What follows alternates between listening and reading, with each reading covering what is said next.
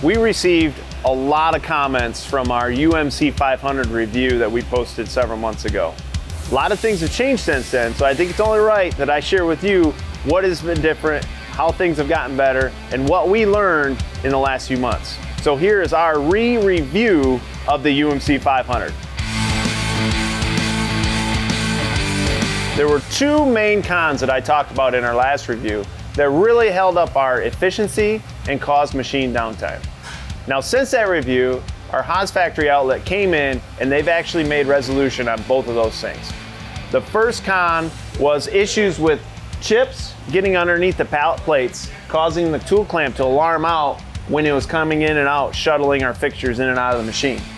Their resolution to that was actually setting up an auxiliary coolant line with an auxiliary pump using one of our open M codes to be able to flood the plate as it's changing the pallet. So now, during that process, while the pallet's out of the machine, flood coolant from the side of the machine comes in, blasts that plate, makes sure it's completely clean under there before the next plate comes in and re-clamps in. That has taken care of that issue so far. So, one con resolved. The second major con that we had that caused us issues and caused us machine downtime was, if you remember, pond Kremin.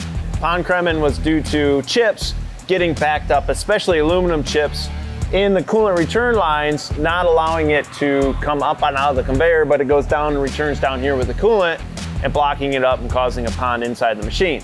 Our HAAS factory outlet also came up with a solution with that, and so far that's been working as well. So before, you had this big cover that sat underneath the chip conveyor with these little openings for the coolant to return down into the filter mesh basket. Their resolution to that was actually quite simple. It's just simply a fabricated little chute that can allow the coolant to return down here more freely, allow the chips to come down. Chips to still get in here, but you already have a filter mesh basket here to collect those things. So far, chips are returning, flushing out of there. It's actually helped us a ton, and we've not had any downtime because of ponds developing inside our machines. So that's a win. This was not expected, but it was something that they willingly did. Our HAAS factory outlet actually came in, and in response to our wonderful cardboard sound deadening system and our little skit where Floyd asked what the most annoying sound was,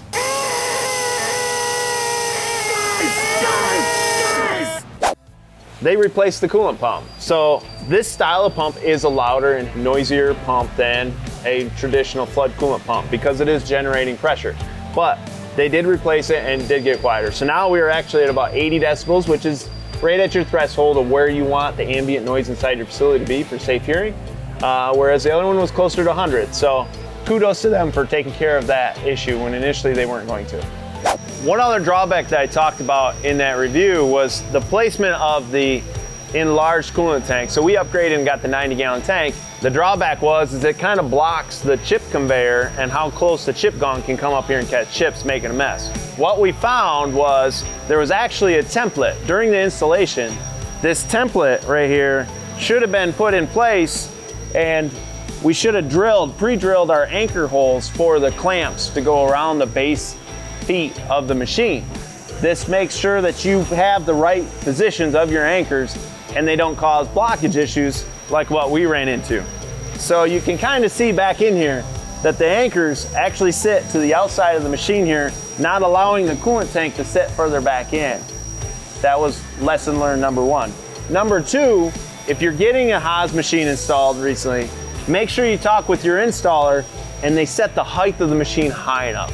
So they have adjustment legs on these, and under the initial installation, you want to make sure that the casting sits high enough that this tank can sit underneath the part of the casting, which will give you ultimately about 4 or 5 more inches of this tucked in under the machine, allowing that chip gong come in underneath the chip conveyor and collect the chips for you. So a lesson learned, we're in a position right now where we'd have to sacrifice some anchors that hold the machine to the ground and lift the machine up to move this tank in.